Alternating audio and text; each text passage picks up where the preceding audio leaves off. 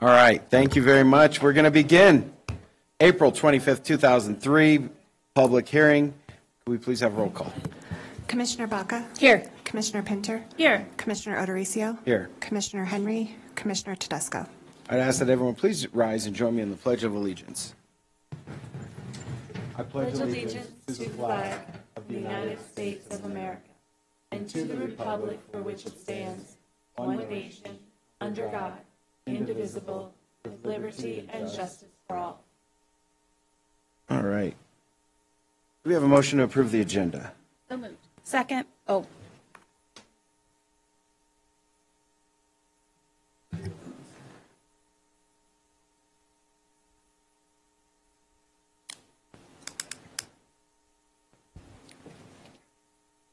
All right, that passes. We're moving forward with the agenda. And today we have, we begin with recognizing National Crime Victims Week. This week marks an important occasion to acknowledge the impact that crime can have on individuals, families, and the community. During this week, we reflect on the experiences of victims of crime, show support for those who have been affected, and raise awareness about resources and prevention. At this time, Emma Pinter will read the proclamation. Yes, of course. Thank you, Chair. This proclamation, National Crime Victims' Rights Week, April 23rd through 29th, 2023. Whereas Americans are the victims of more than 20 million crimes each year, and crime can touch the lives of anyone regardless of age, national origin, race, creed, religion, gender, sexual orientation, immigration, or economic status. And whereas many victims face challenges in finding appropriate services, including victims with disabilities, young victims of color, deaf and hard of hearing victims, LGBTQ victims, tribal victims, elder victims, victims with mental illness, immigrant victims, teen victims, victims with limited English proficiency, and others. And whereas too many communities feel disconnected from the justice and social response systems and have lost trust in the ability of those systems to recognize them and respond to their needs, and whereas victims of repeat victimization who fail to receive supportive services are at risk for long-term consequences of crime, and whereas intervening early with services that support and empower victims provides a pathway to recovery from crime and abuse.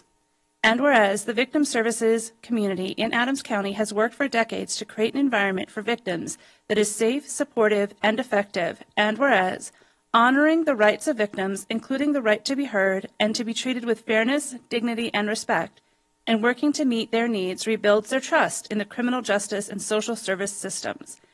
And whereas serving victims and rebuilding their trust restores hope to the victims and survivors, as well as their communities. And whereas National Crime Victims' Rights Week, April 23rd through 29th, 2023, is an opportune time to commit to ensuring that all victims of crime, even those who are challenging to reach or serve, are offered culturally and linguistically acceptable and appropriate services in the aftermath of a crime.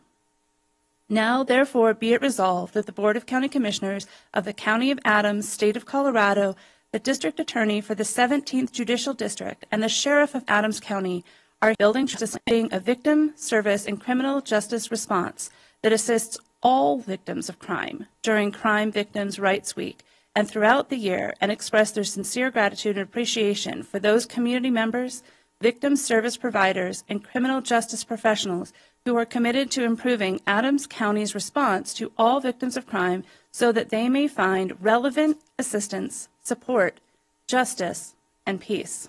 And this is signed by all of us. Thank you, Commissioner Pinter. At this time, I'd like to invite the Adams County District Attorney's Office, Rhoda Pilmer, down to the podium to share some remarks.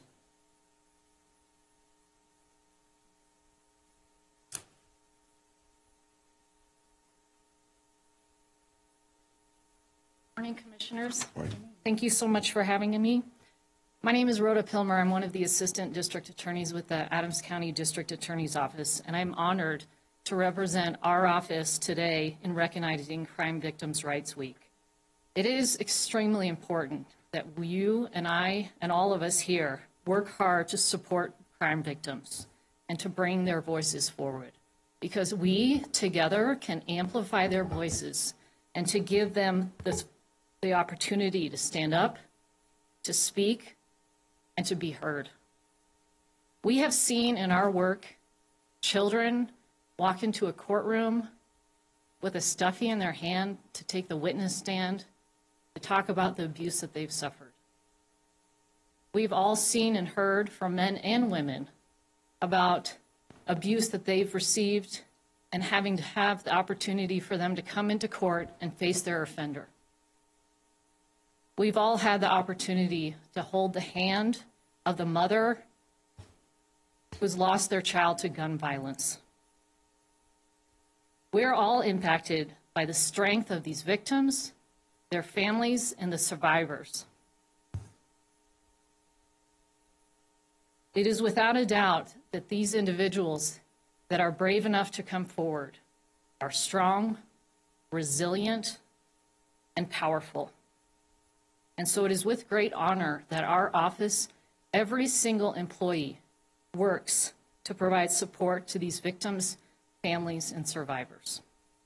And I know together that we have and will continue to amplify their voices by elevating them, by engaging them, and together affecting positive change. Thank you. Thank you very much. I know we have several representatives from the DA's office and law enforcement offices. Sheriff Claps is here. If you would please rise and so we can recognize you and your work. Would you have any comments to make, Sheriff? Thank you very much for your work. Thank you. Thank you very much. We also have Don Quick, our Chief Judge is here. Don, if you could just rise. Would you like to make any statements? Thank you. And I will be recognizing the rest of the room too, so don't worry. Not one at a time, of course. Thank you, Chief Judge Quick. Thank you for inviting me today and being part of today. I've heard it said that the moral test of government is how that government treats those at the dawn of life, their children, and at the twilight of life, the elderly, and those in the shadows of life, being the sick, the needy, and the disabled. Today we're here to recognize another group that is all too often in the shadow of life, and those are the crime victims. Like most of our segments of our society today and many other institutions, our society's become polarized. More polarized than I've seen in my 35 years in the criminal justice system. Law enforcement, other stakeholders, and judges appear to be under a presumption of misconduct. And with that current polarization, it appears to be the majority opinion in our society that you have to choose between the rights of the victims and the rights of the accused. I do not share that opinion, that a person must take one position or the other, and I encourage others to do the same. We can strive to have a justice system in which both the voices of the victims and the accused are heard. We can have a justice system where there are not repeated unnecessary delays, but we still ensure the rights of the accused at every step in the process. We can all work together to have a justice system where neither victims nor the accused walk out of court feeling they were denied justice because of their race or their economic status or their gender identity. We can listen to one another and have accountability and transparency for all the stakeholders in the system without demonizing and prejudging one another's actions or motives. In essence, we can disagree without being disagreeable. I'm sure there are many, including people in this room, that consider this call for collaboration to be unrealistic or a fool's folly. But I know we can do it because we've done it before. The 17th Judicial District criminal justice system has worked together to create specialty courts, a drug court, a vet court, family treatment court, mental health court programs, and a female opportunity program that serves both the accused and the victims. We've established work release programs so people can be out in bond and keep their jobs pending a case. And the same is true for the Sheriff's Supervised Release Program. We have implemented community correction programs. In fact, the 17th has been a leader in community correction programs for decades. When other communities wouldn't take them in, we did. And it's provided a way for some people to stay out of prison and for others to get reintegrated back in the community rather than being dumped on the street with $100 and a bus ticket. We've done all of this, and we've done it together. And finally, the 17th for years has been a leader in juvenile prevention programs and juvenile intervention programs. We can work together to have a fair justice system for all if we just don't look at others as the opposition, but as a partner. When I was preparing my remarks today, I was thinking about 35 years in the justice system. And what struck me when I was thinking about what I should put down today is the victims that I've known, the unbelievable courage and grace that they showed. I thought about a brother and a sister who were horribly molested by their dad, and how 15 years later I got a call from that girl just to let me know she was okay. She was living in San Diego, she was married to a Marine and had 2 kids of her own. I thought about a dad who was the father of a gang member that was killed in a blood-on-Crip shooting. And when the trial was over, this man, I think he must have been 6'5" and about 220, gave me a bear hug and told me he never thought there would be justice for his kid. I think about a mom out of Thornton that lost 1 kid to a shooting, and her other son was killed in a rollover accident 2 weeks before the trial. And I thought the courage that she demonstrated just by getting up in the morning and coming to court and not letting her son's trial go by without her being there. So I want to thank those in the room who have worked so hard for the rights of victims and to make the system fair for victims so their voice is heard and they're not re-victimized again by the system. However, I want to encourage everyone that we have a long way to go. Too often, crime victims are still in the shadows. And with the courage and the grace and the fortitude that they show, how can we do anything less than giving it our very best? Thank you. Thank you, Chief Judge Quick. At this time, we have other members of the courts. Would you please stand? How about law enforcement? Law enforcement, if you're working in law enforcement, would you please stand so we can recognize you? That includes victims advocates. How about, I'm going to call out special victims advocates too, but law enforcement, thank you for standing up for victims. If we could give everyone a... Now victims advocates. I see a bunch of you out there. Could you please stand? Thank you very much.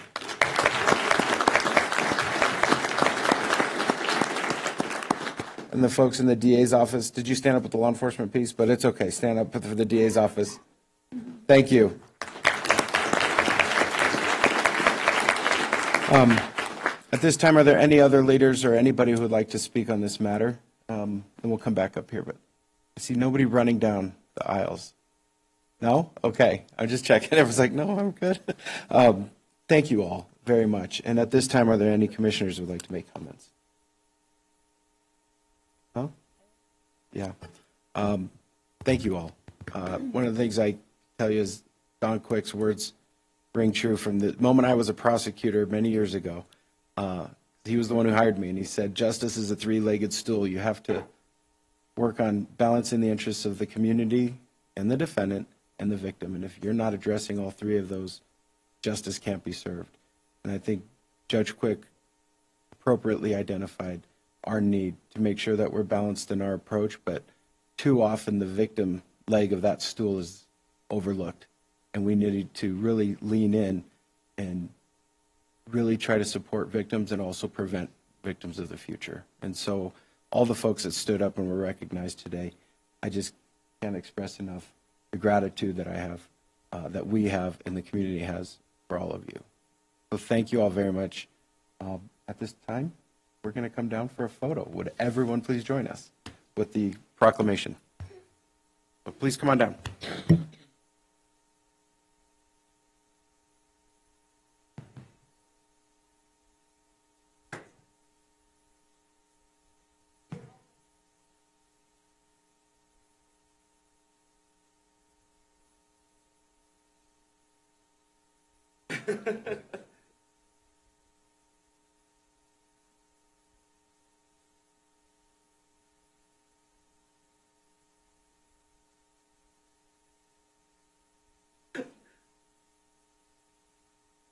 This one has this option I love.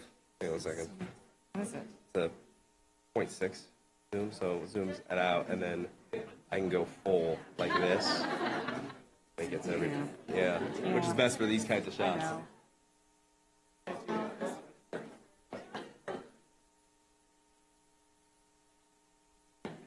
All right. Let's see. We get more people just come in the middle. Yeah, That would be bad. To do like 2 rows, we could get everybody. Yeah.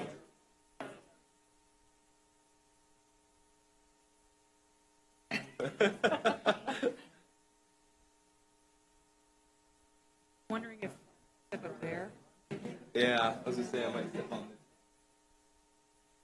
See what we got. Watch this. Okay, let's see here. We get inside, just pack it a little over this way. And a little on this end too, on the both ends.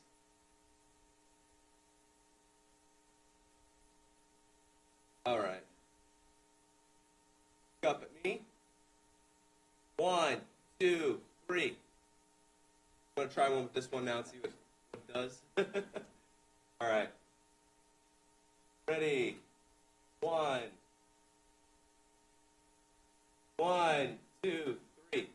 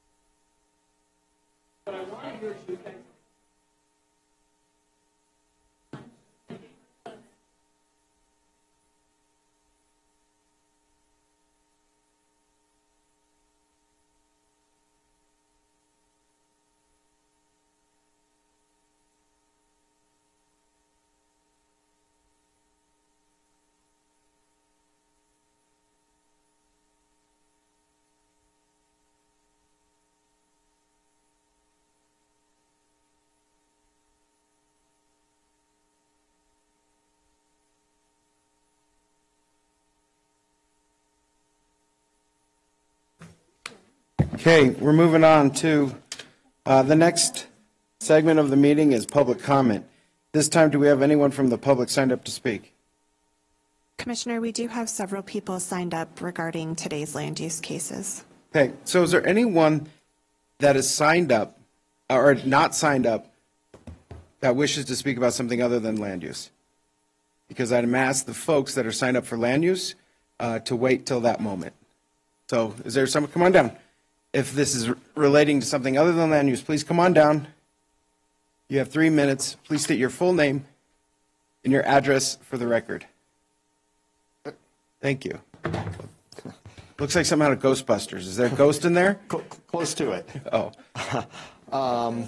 My name is Ed Ingvey. I've spoken with you guys in the past. I own Renegade Oil and Gas Company and operate some legacy stripper production in the eastern part of your county.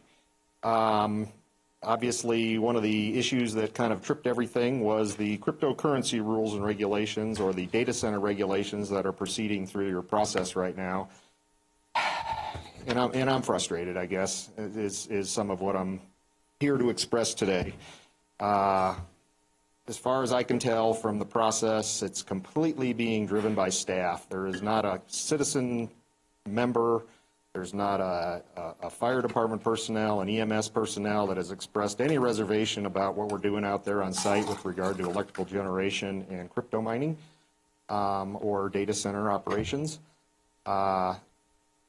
The staff will recognize that if we're using that generator to do other things on site, whether it be power a pumping unit, power automation equipment, power air monitoring equipment, that there basically is no role for the county there. But somehow, some way, when I plug in 30 of these on a shelf right next to it, or 50 of these, this is a crypto mining box.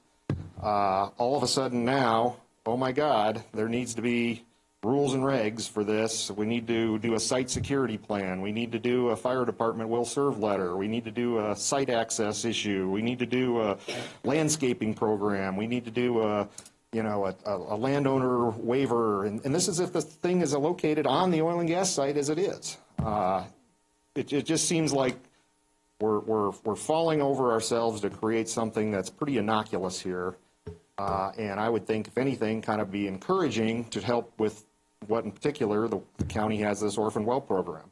I know for a fact nobody has even seen one of these. I offered to bring one of these into a meeting or two, and I've offered them to take them to a site where we actually have them, and I've not been taken off on the offer. So the rules and regulations are being completely derived by Google searches and things of that nature. And I think there's a bias already amongst the staff to, well, we need to regulate this. And there just was no clamor from anybody out there that is really pushing this. So I know there's a meeting this afternoon and a study session. That's why I'm here. And I just hope that we can do a light touch on these. Like I said, they're pretty innocuous. 30 or 50 of these might be plugged in a typical installation of mine. Yes, they use power, but the other thing that you're not going to hear today, too, I suspect in your study session, is you won't hear of any incidences anywhere in the country about, you know, a fire-related issue or things of that nature. And it just seems like, well, let's see how this stuff evolves before we really go off the deep end on any sort of rules and regs. Just because you can do something doesn't mean you should do something. Thank you, sir. And I appreciate that, and hopefully go in with that frame of mind here this afternoon. Thank you. And Thank you. We will proceed with our study session on that matter later this afternoon, and I appreciate you watching. Thank you. All right. Is there anyone else that would like to speak on a matter not related to land use? Okay, seeing none coming back. Any elected official communications? Seeing none. All right. Do I have a motion to approve the consent calendar? So moved. We have a motion Second. and a second. A vote.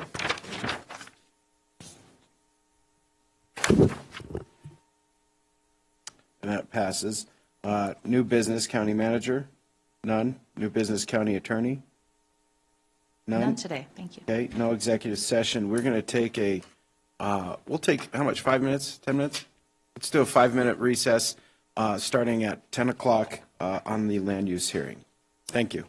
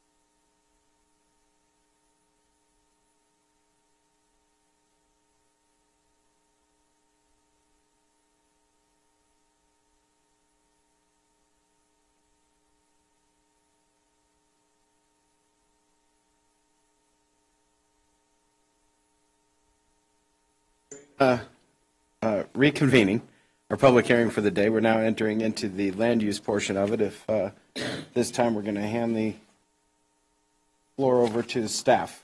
Please begin. Good morning, Commissioners. My name is Layla Bajlan. I'm a senior long-range planner with the Community and Economic Development Department. In the case before you is PRC 2022-20. This is the Clinker Rezone and Comprehensive Plan Amendments. And this parcel is located northeast of the intersection of East 168th Avenue and Harvest Road. So within this case, there are two requests. The first request is for a comprehensive plan amendment to change the future land use designation from agriculture large scale to agriculture small scale. And then there's a rezone request to change the zone district on the subject parcel from agricultural 3 to agricultural 2. So this shows the location of the subject property. It's located east of the intersection of East 168th Avenue and Harvest Road. This is the most northern portion of Adams County, as everything north of East 168th Avenue is in Weld County. And as you can see, surrounding properties are primarily developed with single-family residential, and then there are several agricultural uses out here as well. This shows a closer aerial image of the subject property. Currently, there is an existing single-family home and accessory structures on the property. However, a significant portion of this parcel is vacant. And there are two ditches that do run through this property. So the first run runs through the northern portion, and then the second one does make up the southern property boundary of this lot. So as mentioned, the current zoning on the subject property is agricultural 3. Our agricultural 3 zone district is where you'd primarily find parcels that are 35 acres or larger, and this is set aside for our agricultural uses. And then you can have single-family residential on A3 properties as well. Surrounding properties are primarily zoned as agricultural 3. However, there are some agricultural 1, which would require 2.5 acre lots directly to the west. And then as you can see in the southwest, there is a subdivision down here that is agricultural 1 as well. And then again, all the properties in white are within Weld County. The current future land use designation on the property is agriculture large scale. Our agriculture large scale would only support our agricultural 3 zone district. And again, this is primarily set up for those large farming operations. And you can have single family residential in A3 as well. And this is from the 2022 Advancing Adams future land use designation. All properties that share this light blue designation are also have the future land use of agriculture large scale. There is agriculture small scale as shown in green directly adjacent to the subject property. And then there is residential low also located directly to the west. So this area does contain a mix of residential and agricultural future land use designations. So the criteria of approval when considering a comprehensive plan amendment includes that the comprehensive plan amendment is consistent with the goals and policies of the Adams County Comprehensive Plan, that the comprehensive plan amendment is consistent and or compatible with the land use, transportation, and open space maps in the Adams County Comprehensive Plan, that the comprehensive plan amendment advances the health, safety, and welfare of the citizens and the property owners of Adams County. So this shows what the future land use designation would be if the request is ratified today. So again, there is agricultural small scale that is located directly adjacent to this site. So this would not be something that is not compatible within this area, as there's residential low and agricultural small scale right within this vicinity. So when looking at the criteria of approval for a rezone, the criteria of approval include that the request is consistent with the comprehensive plan, that it's consistent with the development standards, and it complies with the development standards, and finally that the request is harmonious and compatible with the surrounding area. So the applicant is requesting a rezone to agricultural 2. The applicant is requesting the comprehensive plan amendment and the rezone to then apply for a major subdivision to split the lot into 3 parcels. The applicant is proposing the rezone, comprehensive plan amendment, and the subdivision to allow for family members to live within close proximity of each other. The agricultural 2 zoning would provide a transition from the A1 that is located directly to the west and requires 2.5 acre lots, and then the A3 zoning that is surrounding the property, which would require 35 acres or larger. Several of these lots are non-conforming and do not contain 35 acres, but the A2 zoning would require 10 acres or larger. So in looking at the dimensional standards for the agricultural 2 zone district, the minimum lot size, again, is 10 acres, and the proposed lot is 37 acres in size. And the minimum lot width is 425 feet, and the proposed lot has 2,180 feet in lot width. So the lot is meeting both the dimensional standards for the agricultural 2 zone district. And if approved, no additional single-family dwellings could be approved until the subdivision application is approved. But the minimum required setbacks for a principal structure include a front of 50 feet, a rear of 20 feet, and then a side of 10 feet or 1 foot per 2 feet of height, whichever is greater. And then there's a maximum height of 35 feet in the agricultural 2 zone district. So here are a couple images of the subject site. This is looking to the southeast, looking onto the property. You can see the existing single-family home and then the ditch that does run along the north side of the property. This is looking to the west along East 168th Avenue. As you can see in this area, homes are not scattered very far apart. They're clustered along East 168th Avenue. And this is looking to the northeast. This is looking across East 168th Avenue. All of this would be in Weld County. And then this is looking to the east along 168th Avenue. Again, you can see several single-family homes within close proximity here. So during the referral period, staff notified all property owners and occupants within 1,500 feet of the subject site. We sent out 37 notifications, and we did receive 1 public comment. This public comment was in opposition, stating a desire for the parcel to remain as agriculture, and then there were some concerns over the ditch that runs through the property. On the conceptual plan that was submitted with the rezone, the ditch is labeled as a drainage. That would be corrected at the time of subdivision, and staff would ensure that the ditch is noted correctly on the plat. Additionally, there were concerns that people were living on the RVs on the property. However, no violations have been issued on this property. And then we notified several referral agencies throughout this process as well, and there were no major concerns identified. The town of Lochbuie provided comments that stated that they were not in opposition to this request. However, this parcel is within their future growth boundary, and their future land use designation on the property is industrial, but that is not compatible with what Adams County has the future land use designation in this area. So this case was heard at the Planning Commission on March 9th. The Planning Commission approved the comprehensive plan amendment with 3 findings of fact, and then they recommended approval of the rezone with 4 findings of fact and 2 notes to the applicant. The Planning Commission had questions on the airport noise overlay, so a portion of this property is within the airport noise overlay. However, it is the most southeast corner of the lot. The airport noise overlay would not support any additional rezones for residential uses. The agricultural 2 zone district would not be considered a residential rezone because the primary use would be agriculture with single-family residential. The Planning Commission also had concerns on the conceptual site plan, just how the proposed lots were laid out. Staff would work with the applicant at the time of subdivision to propose a subdivision with lots that do meet our standards. So that is not necessarily applicable at the time of rezone or comprehensive plan amendment. And there were no members of the public there to provide comment in support or opposition to this request. So staff today recommends ratification of the subject comprehensive plan amendment with 3 findings of fact, and also we recommend approval of the subject rezone request with 4 findings of fact and 2 notes to the applicant. And I do have all findings of fact and notes to the applicant on slides if the Board of County Commissioners would like to see them. But that concludes my presentation. I'm available for any questions. Okay, any questions for staff from the board? None. Okay, I do, but I think I'm going to wait until I hear from the, well, actually, can you pull up the conceptual site map? Sorry. Do you have the one with the conceptual site map with the 3 different parcels that you referenced from, that was part of the discussion at Planning Commission?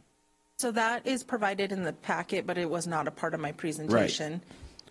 So the reason I asked that is to see what the portion was that's in the noise overlay. Because it's my understanding that our current legal position is that we can't impose conditions on a rezone based on the presented conceptual site plan. And I know my county attorney will give me a look and send us into executive session if we need to clarify. Well, I think Christy could clarify what the regulations say without going into executive session. Thank you. Yeah, so as far as conditioning, if it's consistent with the comprehensive plan, in this case, the airport noise overlay is in a very small area of the parcel, which will be non-buildable at the time of building permit. So that will be reviewed when they come for that. That adequately addresses my concern. Thank you very much. Would the applicant please come forward? If you would please state your full name and your address for the record. And the microphone is yours. All right, thank you. My name is Brett Pomberg. I'm with Rick Engineering Company representing the applicant. Our address is 8678 Concord Center Drive, Suite 200 in Inglewood, Colorado, 80112. Don't really have too much to add beyond the presentation from staff. It was very comprehensive. It's pretty straightforward. Mr. Klinker has this parcel of 37 acres and would like to change the comprehensive plan designation and rezone so he can essentially provide 2 additional lots for family members to build homes sometime in the future. But the use would remain the same, hay, agriculture. So it's just a pretty straightforward case. And as mentioned by staff, it's a logical transition from the A1 area to the west towards the A3 towards the east. So it's pretty consistent with the surrounding character. And again, as noted by staff, all the details of subdivision and stuff like that, site plan will be addressed at the next stage of the process. So we look forward to that, and we thank you for your time today. Thank you. Do we have any commissioners that have a question for the applicant? Okay, seeing none. Thank you very much. Thank you. Is there anyone who signed up from the public to discuss this particular case? We did not have anyone sign up. Okay, is there anyone who did not sign up but would still like to make a comment about this particular case? I see no one coming down. This time I'm bringing it back to the board for discussion and a potential motion.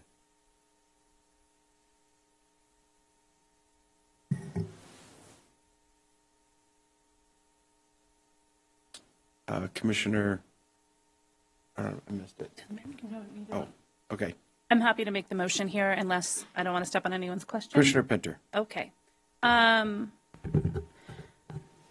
So the language here is ratification, so I'd move to ratify, just looking at our lawyers. Yes, somebody nodding. There is 2 motions. There's a ratification for the comprehensive plan amendment and then an approval for the rezone. Let's take them one at a time. So I move to approve the ratification of the subject comprehensive plan amendment request PLN 2022-16 with 3 findings of fact. Second.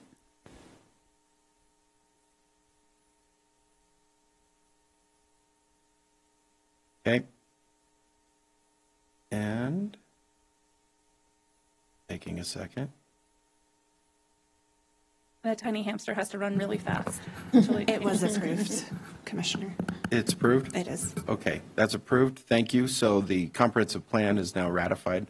It was actually amended by the Planning Commission, but ratified by us, right? That's the official. And then now we go into the next one. Commissioner Pinter. Could I have the motion screen back, please? Thanks, Erica. Okay, I move to approve the rezone of the subject rezone request RCU 2022-46 with 4 findings of fact and 2 notes to the applicant. Do we have a motion? Do we have a second? Second. And a vote? And that passes. Congratulations. Good luck with your project. And please continue working with staff on the next phase. Thank you very much. All right, next up. You need a break, or are we ready to jump right in? I'm ready. All right, let's do it. Good morning again, Commissioners. My name is Layla Bajlan. I'm a Senior Long-Range Planner with the Community and Economic Development Department. And the case before you is PRC 2022-15. This is 5990 Washington, or 20 Lakes Holding, and the address of the subject request is 5990 Washington. So within this case, there are two requests. The first request is for a rezone on roughly 7.5 acres. The subject parcel does have mixed zoning, so it's currently zoned as Industrial 2 and Industrial 3. The applicant is proposing to rezone the portion that is Industrial 2 to Industrial 3 to provide a cohesive zoning on the property. Additionally, there's a major subdivision preliminary plat on roughly 26.6 acres, and this would provide 2 industrial lots and 1 tract. So this shows the location of the subject parcel. It's located northeast of the intersection of East 58th Avenue and Washington Street. This is located in the North Washington area. As you can see, it is directly to the east of the former Denver Mart site, which is now Pivot Denver. And then you can see I-25 to the west of the subject parcel, and then the city and county of Denver down here in the gray. So this provides a closer aerial image of the subject property. This is currently built with a large industrial building. This is the home of the Denver Post. The western portion is vacant, and then there is an existing pond located on the eastern portion of the property. This lot does have frontage along Washington Street to the west. There's Downing Street that does stub into the property on the south, and then Marion Drive here on the east that does touch it on the portion.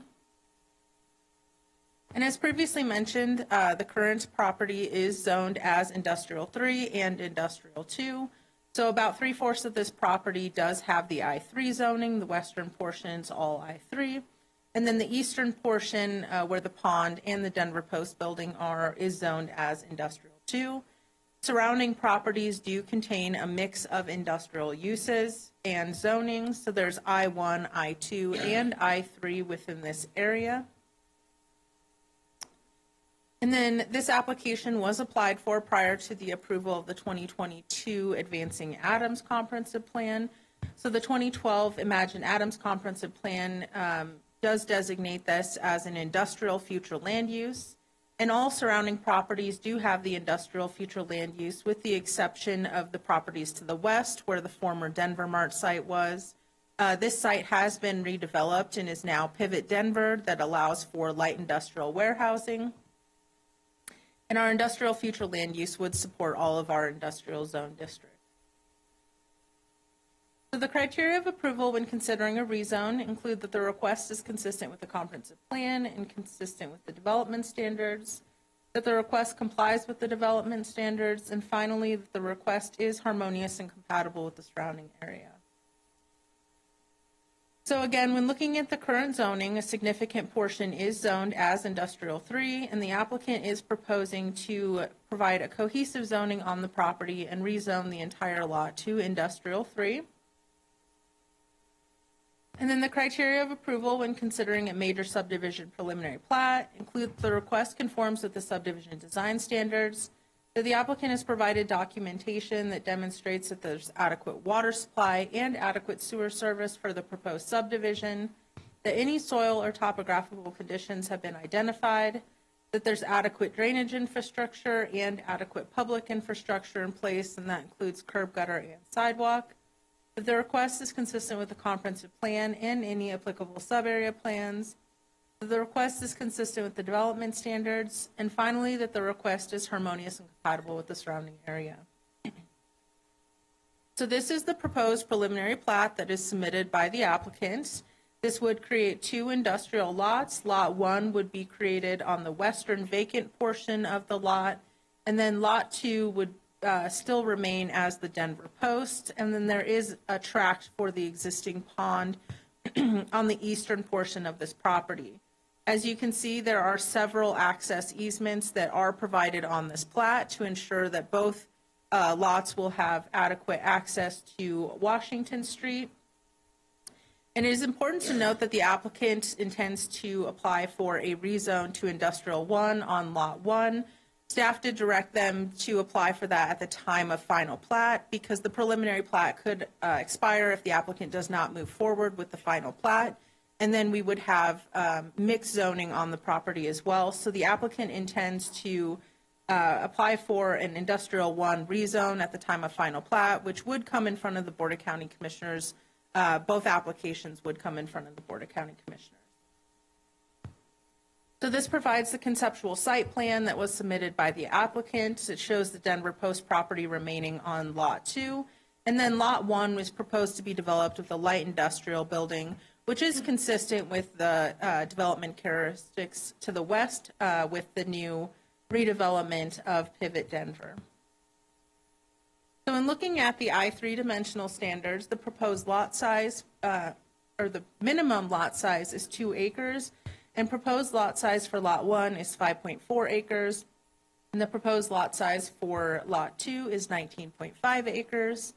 The minimum lot width required in the I3 zone district is 125 feet, and the proposed Lot 1 does have 543 feet in lot width, and Lot 2 has 132 feet in lot width. And then minimum required setbacks include a front of 25 feet, a rear of 15 feet, and then a side of 15 feet on one side, 5 foot on the other. And 0-foot setbacks may be approved for fireproof structures. And then there's a maximum height of 90 feet in the I3 zone district. So here are a couple images of the subject site. This is looking to the northeast at the Denver Post property. And this would be the vacant portion where Lot 1 would be created on this subject property. This is looking to the north along Washington Street. You can see the Denver Post located on the right side. There are several lanes here and sidewalks, so the public infrastructure is in place with this proposed subdivision. And then this is looking to the west. You can see I-25 in the background. And then this, again, is the location of Pivot Denver, which is approved for light industrial warehouse buildings. And then this is looking to the south along Washington Street. This is looking at the intersection of East 58th Avenue and Washington, which does provide a direct access to I-25.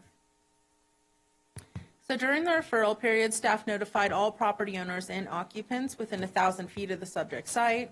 We sent out 655 notifications, and we did not receive any public comment on this request.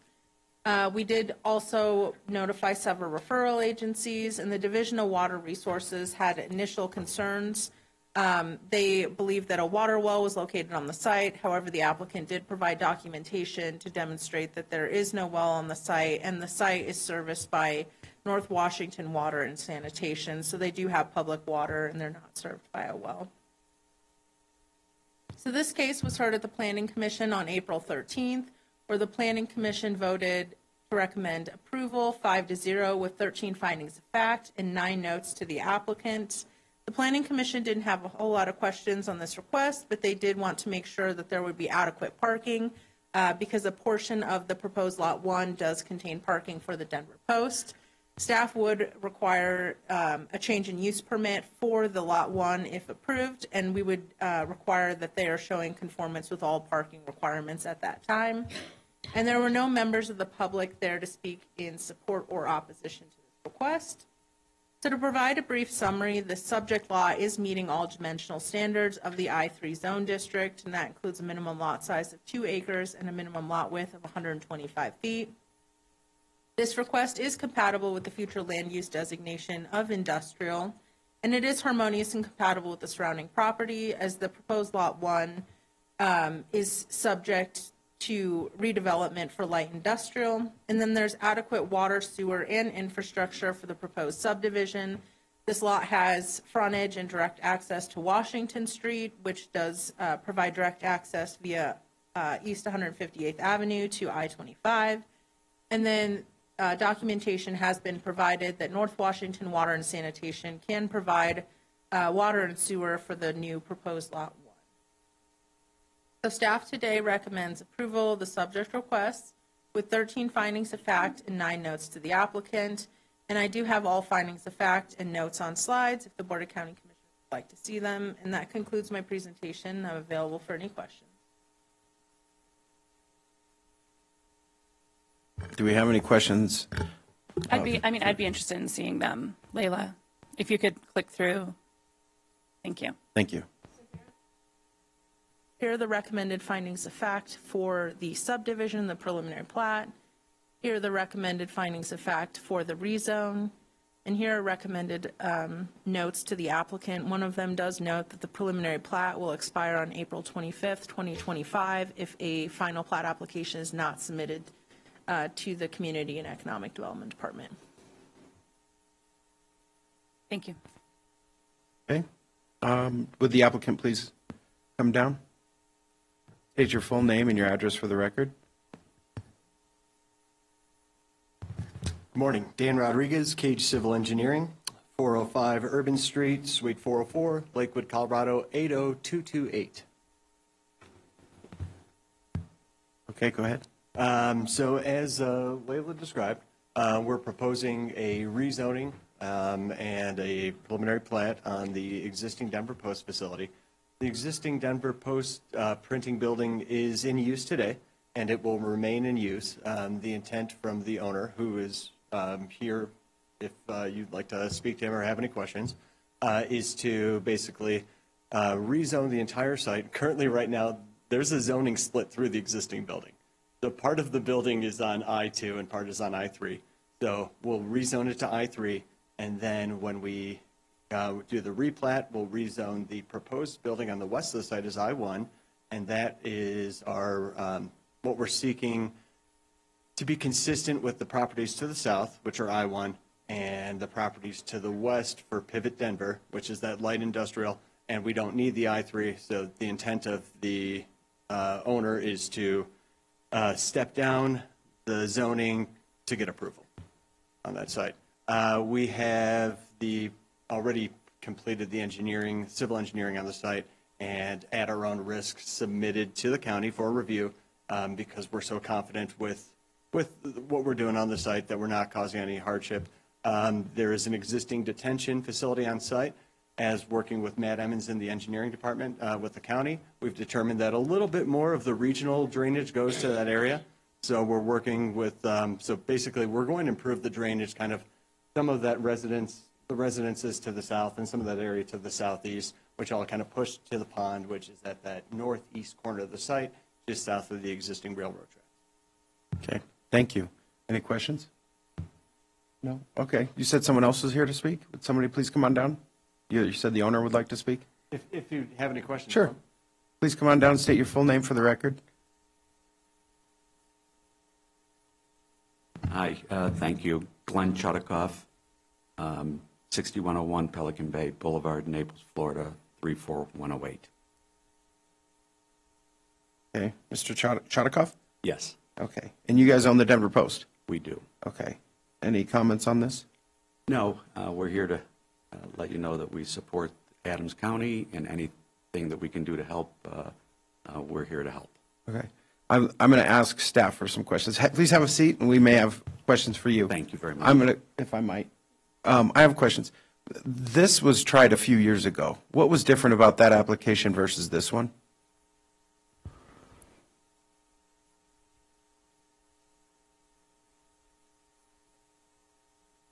I think this is a very similar application Right. as what was several years ago. I think that the circumstances in the area are slightly different at this time. The Denver Mart is now redeveloped as industrial. And so I think that this area remaining industrial is something that staff is supportive of at this time. Sure. I appreciate that. Can you tell me, would the Denver Post continue to be operating as it is under an I-1?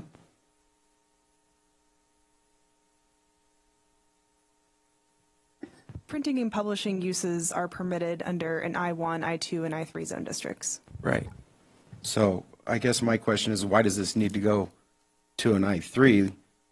Why would, and my question will be for if the applicant could please come forward. Why are you not just, if you say it's easier to consolidate zoning for the whole parcel, why not make it I-1 and then you could do the division fairly easily rather than trying to upzone to the most intense industrial use on a corridor that we're still trying to clean up and then have us dependent on a promise to downzone one of them later? Commissioner No, that's a Parisi. question for the applicant. I do know, but the corner that is on Washington Street is already I-3. I understand that. Okay.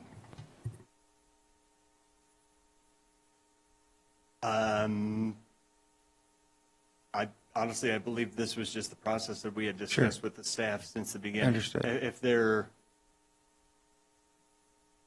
Layla, forgive me, can we, the intent was to keep one of the zonings on the site consistent with the rezone. Is that right?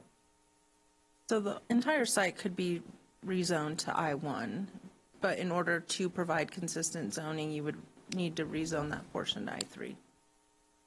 They could choose one horse or the other, Yes. right? Yeah. And so would you guys be willing to come back, amend it to go I-1 for the whole thing? I'm uncomfortable making a changing zone for our printing facility. And so am I. I'm just not comfortable with that based on the operation. We own the printing building and we own the Denver Post. So as the Denver Post, and I'm not here to speak for the Denver Post, I want to make sure that the zoning of that building not be changed. Okay. Even if it could be used continued, like you promised, as a Denver Post facility? I would prefer not to if we can help it. Okay. I understand.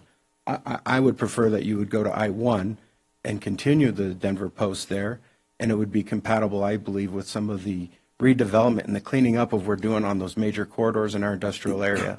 So if you're not willing to do that, I have a hard time believing this is compatible with the area of I-1, especially on the corridors, because I do think that the access to the Denver Post, even if it is nestled behind a different parcel, could continue to allow you to operate, and I think it's more consistent with what we're trying to do in that particular area and the surrounding community. So you're telling me I-1 clearly allows for the current operations in use of the printing building? That is what I just heard on the record from the staff. Yes, that's correct. There's a number of heavy industrial uses that are contained indoors that are permitted in the I-1, I-2, and I-3 zone districts, including printing and publishing. Okay, so if that's the case, then I would be okay with that. Okay. Commissioner Pinter. Yes, thank you. I would also be in favor of making it consistent as I-1 across the board to allow for the continued publication of newspapers. I understand your concern in wanting to have the parcel be consistent. My preference would also be for I-1 across the parcel.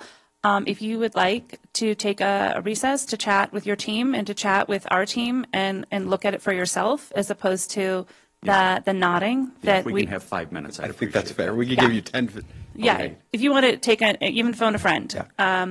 Thank you. Here's the other question, legal, is to amend this at this point to do a rezoned I-1 as opposed to I-3, could we do that today, or would it have to come back or be with a new notification? I'll let you guys figure that in the next 10 minutes. Yeah. We're going to take a brief recess for 10 minutes.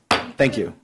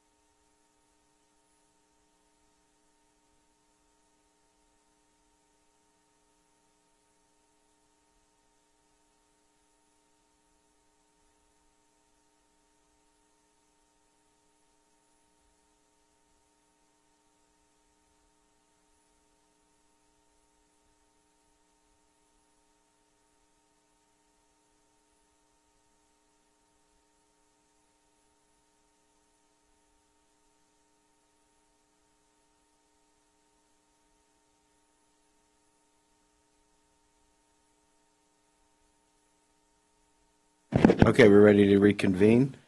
We're on the PRC 2022-15, Washington Twin Lakes Holding Redevelopment. It's during the 10-minute recess. I believe staff and the applicant had a conversation.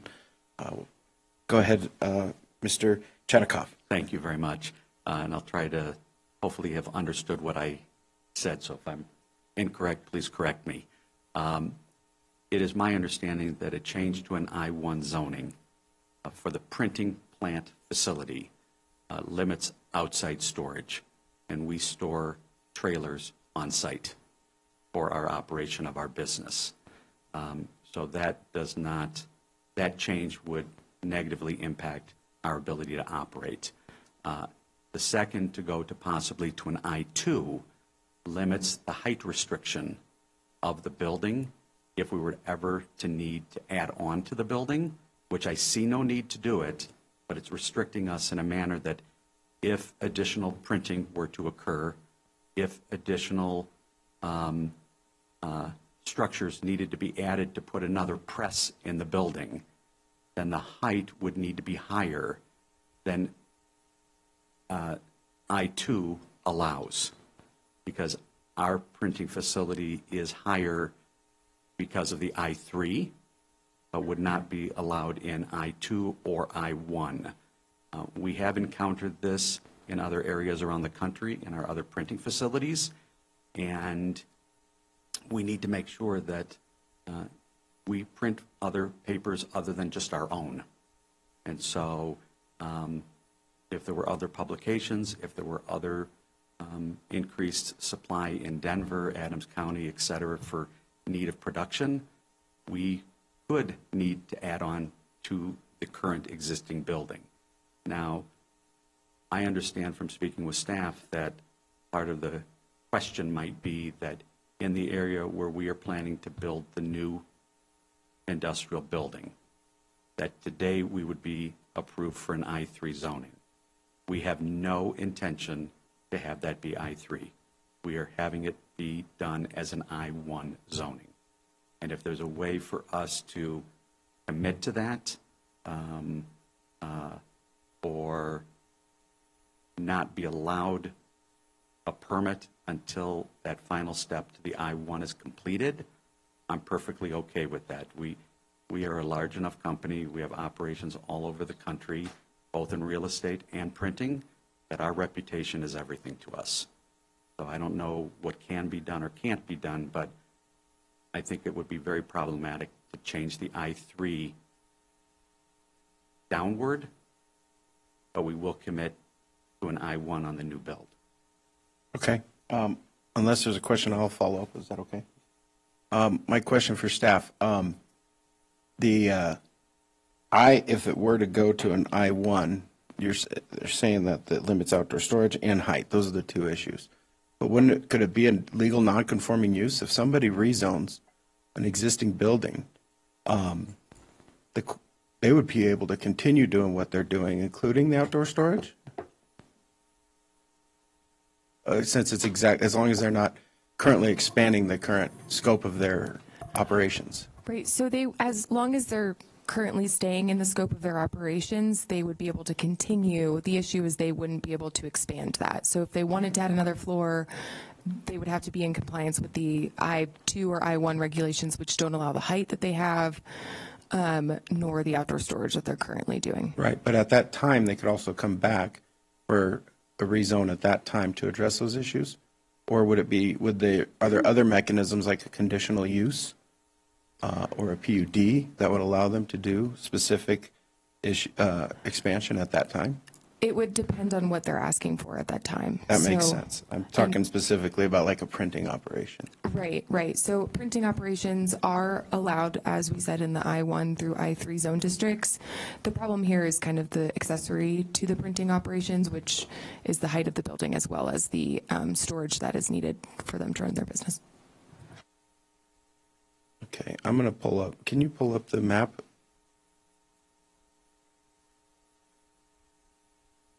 Actually, the one you just had would be better.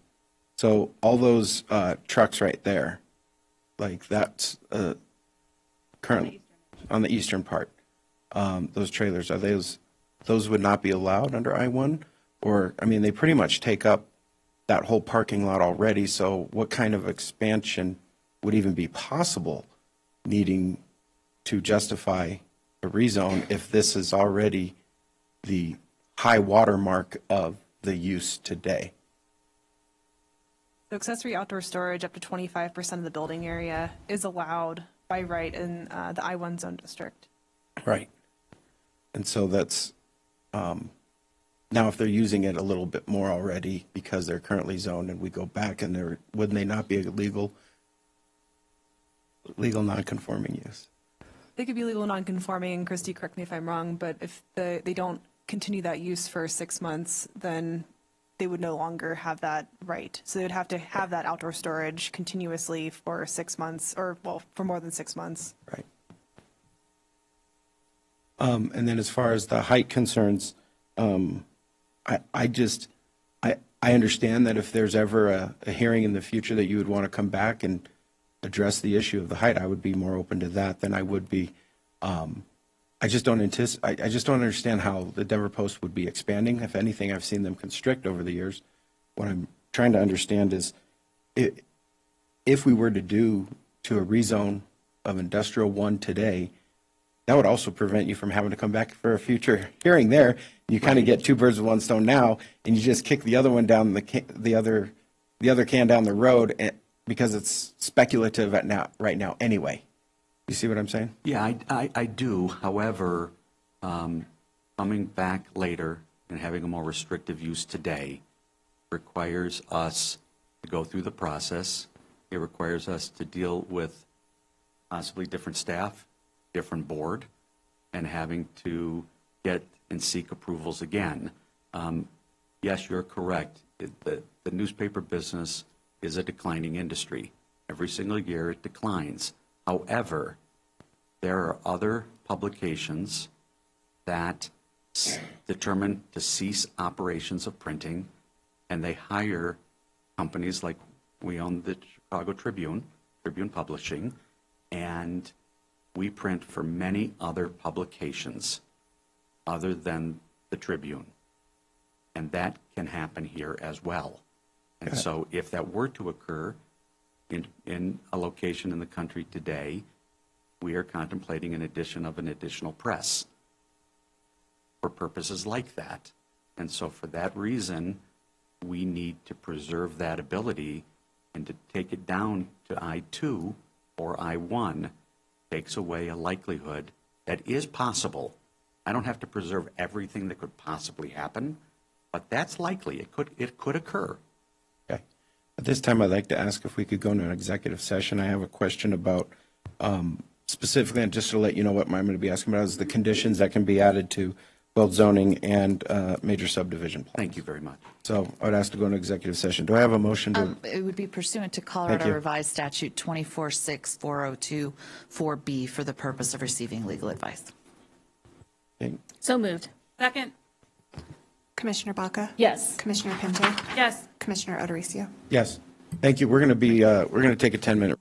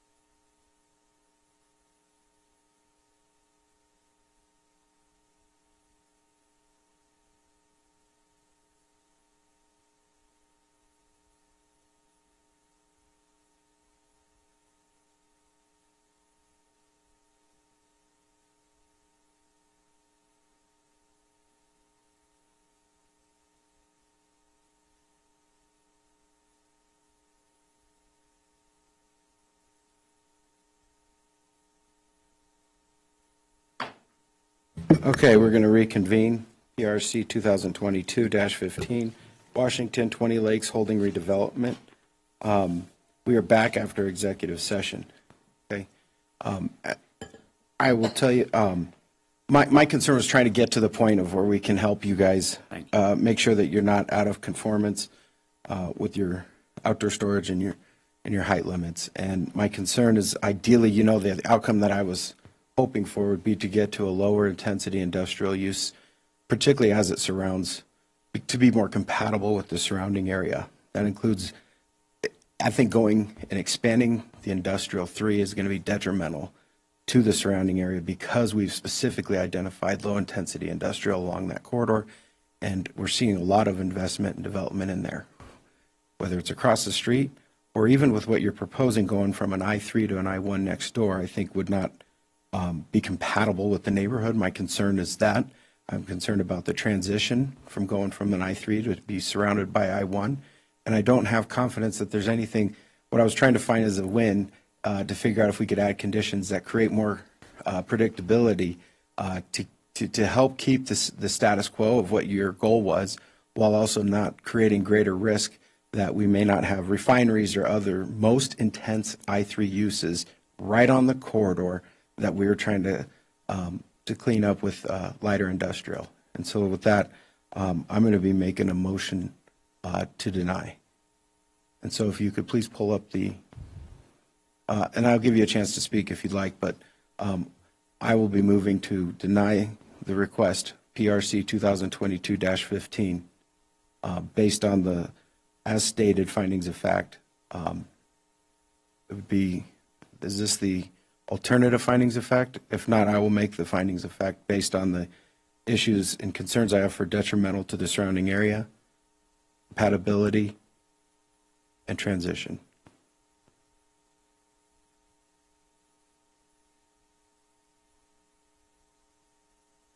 Is there a question?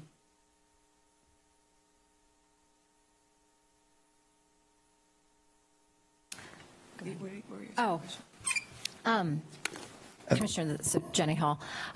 Wanted to give the applicant an opportunity because I think we skipped over some contextual information in the beginning. May not be relevant anymore. I'm going to withdraw my motion. We're going to continue. We're going to let the applicant speak. And I don't believe I've also asked if anyone else in the audience would like to speak, and that's my apology. So let's go ahead and do that. Okay, applicant. Mr. Chatikoff. Thank you. The only other item that I had not addressed, because I didn't really think it was terribly relevant, because it's our issue, not county's issue, is that the reason we did this was because our lender is requiring a lot split in order to allow us to build this building. And they have zero exception. We have even asked them, can we put 100% of cost of construction in escrow? And the answer is no. You may not build unless you have a lot split. And so that is what caused us to come and ask for a lot split, or we would have just come and asked to build a building, and we would have been happy to build it with a light industrial use. But the reason we're doing this is not because we're trying to change zonings, but because our lender is making us do so. And I'm not going to speak too much about the lender because this is a public record, but I think it was a very reasonable request that if we can put up 100% of the cost in escrow, that would be taken into consideration, and it was not. I understand. And my sympathies for you on that. If you could have a seat, I'm going to ask, is there anyone in the audience that would like to speak on this matter?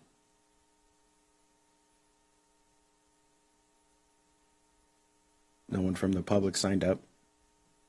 It was the applicant that had signed up. And is there anyone, one more time, in the audience that would like to speak on this matter that did not sign up? This is your chance. Okay. Bringing it back up. Mr. Chatikoff, I appreciate you filling in the gaps on that concern. I'm still concerned about going to I-3 on this corridor, so close to the road in the areas that we're trying.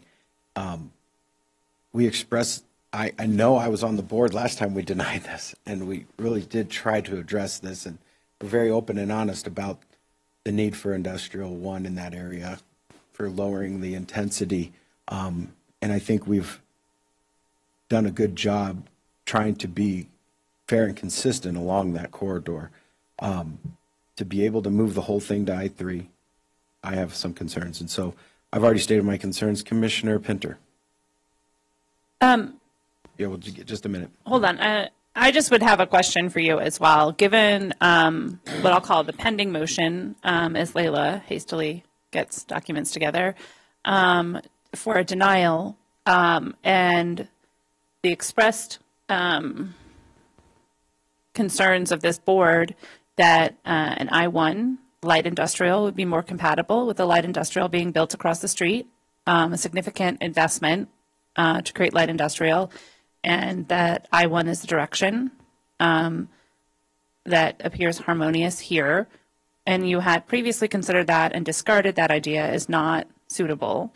Would you like more time to think about ways to make I-1 work for your organization? Yes, sir. Please come up, Mr. Chetikov. Thank you for your patience as we go through this democratic process of we appreciate dialogue. it. And that was one of two things I was going to raise. Yeah. The first is, I think I hear you all properly.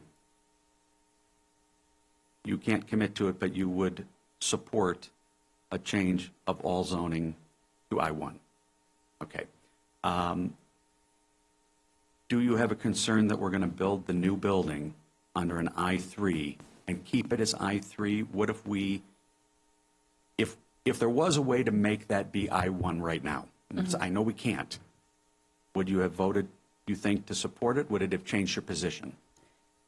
You know, since I have the mic here, what I would say is it's not a comment on your character. You seem like a fine human. It's when the land use changes to heavy industrial, it opens all uses under that heavy industrial standard to that corner. Printing a newspaper is one thing. Heavy industrial is a broad umbrella. And given that newspaper printing is allowed under I-1, that would be my preference for both parcels, the land holdings there.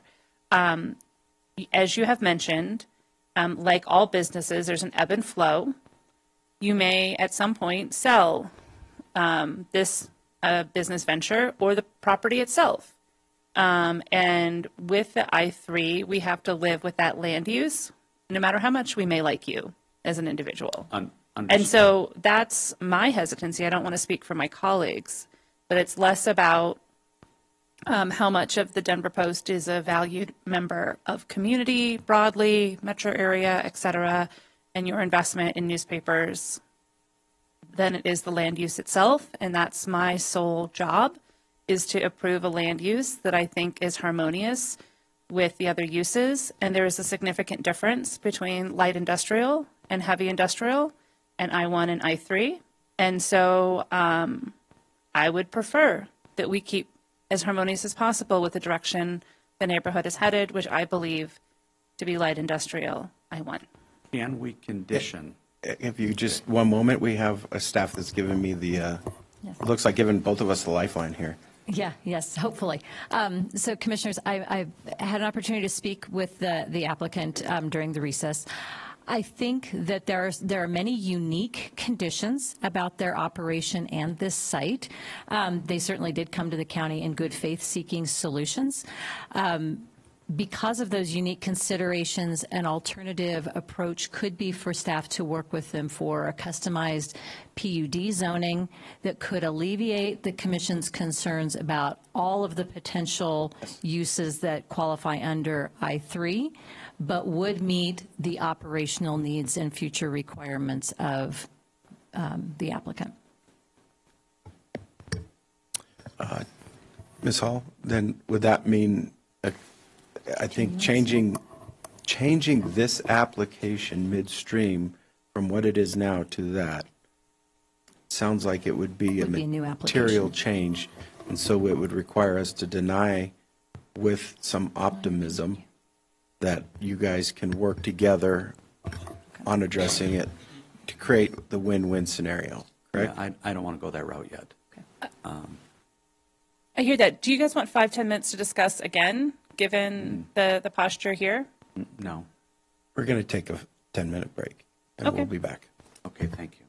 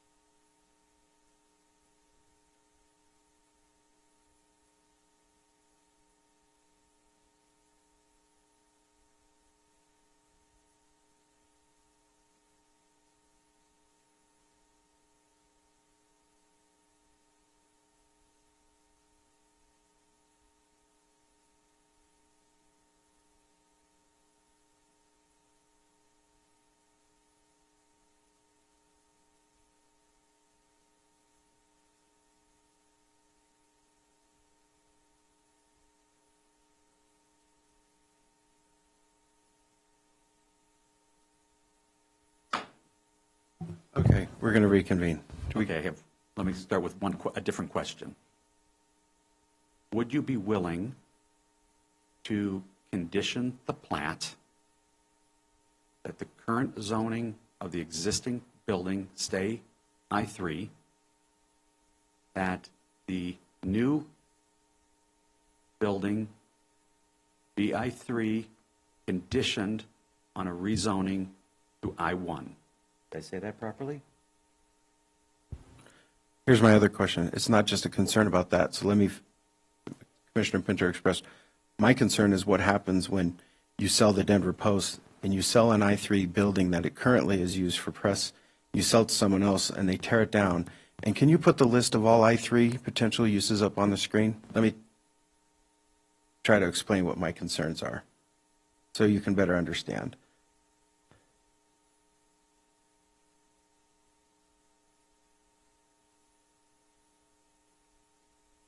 So it's a little difficult. So I've reviewed this before. yeah, no, and so my concern is, and I appreciate us trying to figure out how to make us feel more comfortable with the predictability of the parcel next to the road to I-1. And indeed, I wouldn't have a problem with the I-3 if I could limit the use to what it is today. But I don't know how to do that outside in the current legal structure as we see it. If you were to condition the parcel, the new parcel, that it will end up in I-1, and then we could condition and limit the use of the I-3 to the current use today, I would feel more comfortable. I'm concerned not just about the new parcel, but what happens with the old parcel after you guys sell the rest of the Denver Post to someone else, and I'm dealing with an I-3 use by right, and this laundry list of items that I see here, fossil fuel manufacturing and these are the highest, most intense. Hazardous waste treatment facility. Yeah. That's what I'm concerned Can about. we condition the approval that upon a sale of the existing building to a non-printing operation, that the zoning class go to I-2? I don't think we can do that. And unfortunately, I will ask you to meet with our attorneys. We could give you more time. My concern is that we can't do that type of zoning condition or limitation. And therefore, I don't have another option other than the proposed, in good faith, that I believe was offered. And I do believe you're trying to get to a solution, and I want to, but I believe a customized zone of a PUD might be the best way to handle this. The only other option would be as if the lawyers came up with some development agreement that limits that use, but that I don't know if can be a condition of zoning. I'm not sure that a development agreement that limits use could be like a community benefit agreement where you could limit that. I know it's been done in Denver, but I'm not sure if we do that. What if the property, I'm going to go back to where we started. Let's start. Go ahead. I can't do I-1 under any condition because I can't limit the Denver Post to the conditions of the I-1 for outside storage. But what if we went to I-2? What if we were able to consider it corporately to go to I-2? My only concern then would be, since I don't have an outside storage issue, I have a height restriction issue. Right. If we were willing to consider that. At this point, I would ask staff, is this another situation that even if it was to be something that we're moving in the direction that we feel more comfortable with, couldn't be answered today, correct? Correct. Due to the notice that was given, it would likely have to go back to Planning Commission. And you guys, it wouldn't have to be a new application, but the notice was very specific for the I-3 for the second Understood. one. So for matters of public participation and transparency, we would have to continue this and give you time to come back with that amendment to the application, which could save you time if there's a way to address this issue and our concerns. But would you be open to that? I know you can't commit to it. Would you be open to that?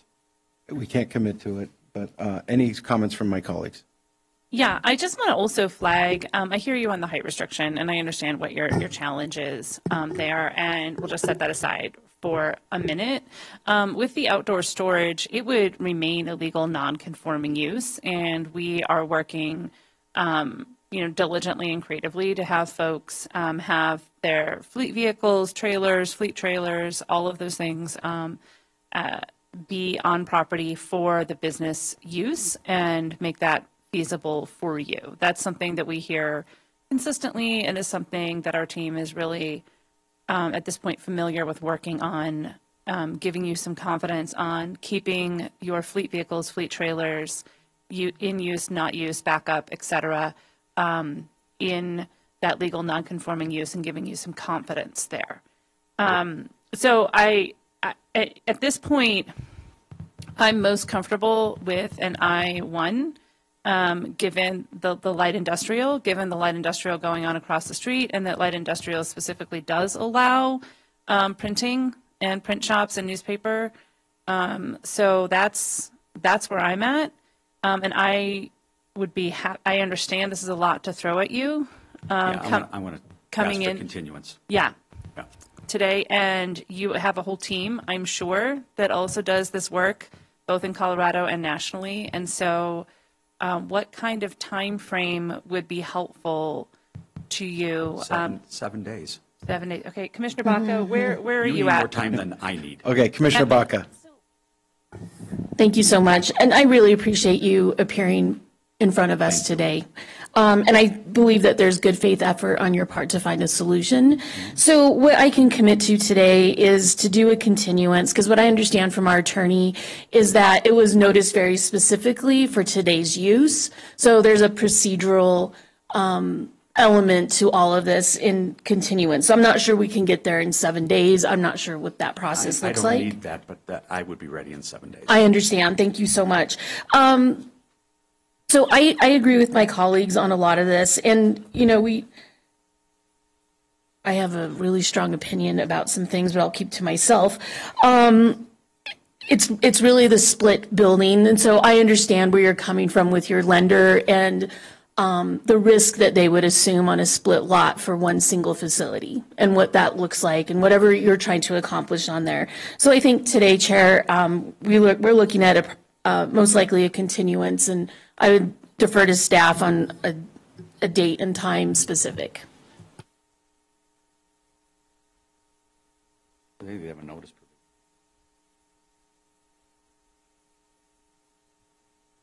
So to meet all the notice requirements, it would be June 6th or June 13th, keeping in mind that staff probably needs some time to talk to the applicant beyond those 30 days to see if what the request will be at that time. So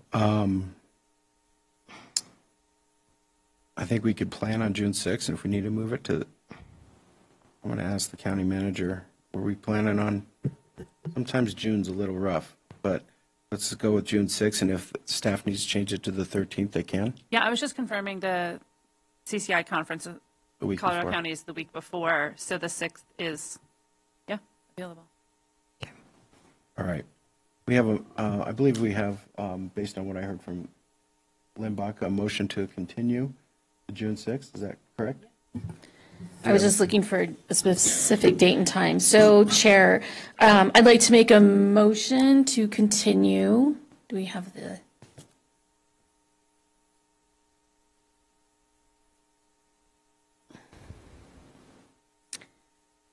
PRC 2022-15, 5990 Washington, 20 Lakes Holdings redevelopment to a date certain of June the 6th. Do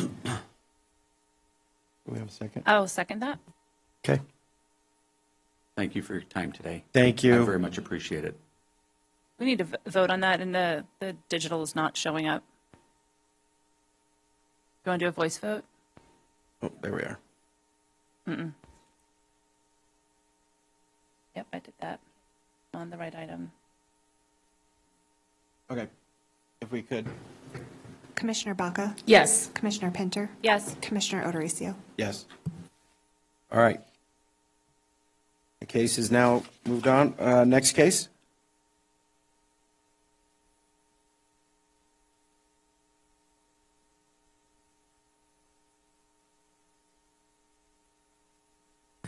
Thank you, Mr. Chair. Good morning, Commissioners. Nick Eagleson with the Community and Economic Development Department. I'll be presenting the Metro Water Recovery IGA. This is case number PLN 2022-10. The request is for an intergovernmental agreement, or IGA, in lieu of an Areas and Activities of State Interest, or AASI permit. The applicant in this case is Metro Water Recovery, and they're looking to construct an electrical transmission service substation. And just a little bit of background, the Areas and Activities of State Interest permit is governed by Section 6-16 from the Development Standards and Regulations, and an IGA can be processed in lieu of an AASI approval. These applications do not go before Planning Commission, so they'll only be coming before the County Commissioners. So again, the applicant is Metro Water Recovery, and again, they're looking to construct an electrical transmission service substation. They'll be partnering with XL Energy on the overall project. A portion of the project area will be deeded at a later time to XL. I'll point that out, site plan here in a moment. And they have stated that their current distribution electric service really has limited opportunity for capacity increases and is also more susceptible to service interruptions. So they are looking to provide, they have stated, as a more resilient electrical power system at their, specifically at their Robert W. Height treatment facility. Some of the primary benefits they've included is increased power supply reliability, capacity for future needs and processes, and also reducing annual operating costs. So here's a look at the site. The overall Metro site you can see is outlined in teal color here. York Street to the west, 270 directly adjacent to the east. This is the Suncor facility within Commerce City to the south. The project area, though, will be included in this outlined red area here at the southeast portion of the site. Now, the current zoning on site is A1 agriculture and is mostly surrounded, as you can see, by A1. The future land use designation at the time of application is industrial, was industrial, and is mainly surrounded by industrial. When looking at the criteria for an AASI permit, we look to see that any long-term effects conform to the comprehensive plan, that the finished product is compatible with the surrounding area, that this does not create a nuisance or negatively impact transportation in the area, that the project is technically and financially feasible, that it does not significantly degrade the environment, also that they include consideration for any relevant regional water quality plans, that the project must not negatively impact recreational or agricultural activities in the area, and it also must serve the needs of the increasing population. So here's a zoomed in look again at that southeastern portion of the site. This is Metro's specific project here for the substation. This is the portion that would be deeded to XL Energy for their contribution to the project. During the referral period, staff notified property owners and occupants within 750 feet of the proposed site. Total 55 notifications were sent, and staff did not receive any comments. And those referral agencies responding without concern included Adams County Fire, Adams County Parks, CDOT, Commerce City, RTD, Tri-County Health at that time, and XL Energy. So with that, staff does recommend approval of the intergovernmental agreement with Metro Water Recovery with 30 findings of fact and one condition. And that one condition is that the operation shall comply with the terms of the approved IGA. With that, staff is available for any questions. Thank you. Okay. Do we have any questions for staff? No. Would the applicant please come forward?